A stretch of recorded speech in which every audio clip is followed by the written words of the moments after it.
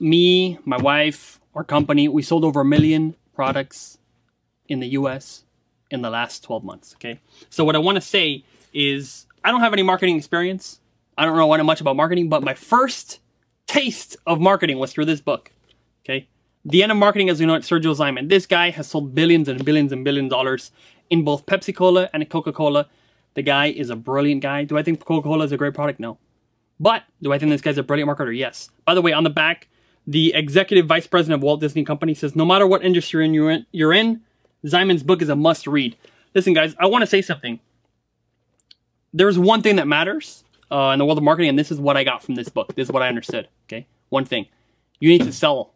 You need to sell shit. You need to sell it. You need to get people to want the thing. They buy it. If you don't do that, you're not doing a good job marketing. Your thing doesn't need to look beautiful. Doesn't look pretty. It's so funny. Sometimes I've seen some very successful sellers online, and they have like a really ugly picture or an ugly thing, and it sells. But you know what? That's good marketing, guys. Dude, it's not a designer's look. Okay, this guy, and I'll give you a little story from this book. Okay, that I think is very pertinent and why I think it's brilliant. One of the many reasons. Sergio, he's going up to the CEO of, I think it's Coca-Cola, right?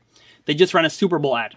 Okay, this Super Bowl ad was super famous. It had like all these huge topless A-list celebrities, like super famous guys, and they had this, and someone kissed the ball, and they signed someone's forehead, and there was babies, and there was fireworks, and there was celebrities, and like literally everybody in the advertising world gave this thing so many awards and like accolades, like you are the best ad of the century, and it was going nuts. Okay, every single person in the ad world loved this ad. The CEO loved the ad. The employees loved. Everyone saying, "Hey, this ad is amazing, Sergio. Well done. You did an awesome job." So he went and he saw the sales that week of Coca-Cola actually went down, or they increased like a tiny bit. It was a problem. He's like, "Hey, this ad might be cool. Everybody loves it, but it's a terrible ad. The ad is horrible." He said, "It's a terrible ad. Sales went down. We're dropping it." The CEO said, "There's no way in hell you're dropping that ad. You know how many people tell us it's amazing or not?" They got into a fight. So Sergio went up to the CEO and he said, "All right, so you like the ad?" "Yes." So Sergio asked the CEO, "All right, good sir, that's good. Are you with your money, going to buy 10 billion barrels of Coca-Cola?" He goes, "No." "Then it doesn't matter if you like it. We're taking it down." Oh, damn, mic drop, boom! You know why? Because it doesn't matter what you think, it's your customer. If it makes your customer buy your product, it is good. It is good marketing. I learned that from this book. This is how I got started in marketing. It wasn't marketing school. It wasn't learning from a professor. I learned directly from this dude. Selling billions of dollars. Okay? Billions and billions of dollars. This is a good start, guys. If you want a foundation on how to advertise, how to sell things, this is a perfect book. Highly, highly recommended. And you can read the reviews on Amazon. They're like, oh, the reviews on Amazon, by the way. "Oh, this guy's so arrogant." The Sergio. "Oh, he's so a nutch and know-it-all. Da-da-da."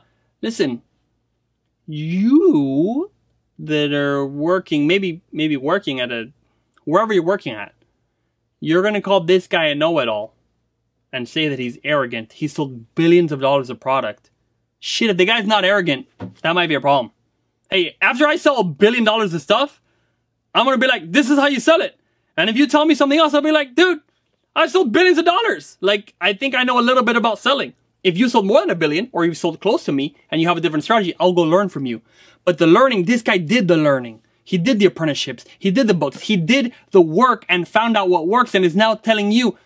I hope he knows what he's talking about. And maybe you were going to think he's arrogant because he's saying, hey, if it's a bad ad, if you don't like it, drop your own feelings and listen to your customer. He's like, oh, that's so arrogant.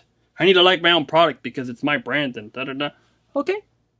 Don't learn from him then. Drop it off and move on. Don't hate on the guy. The guy knows how to sell billions of dollars. Either learn from him how to sell billions or move on. Why are you wasting your time writing a 1-star review? This guy is arrogant.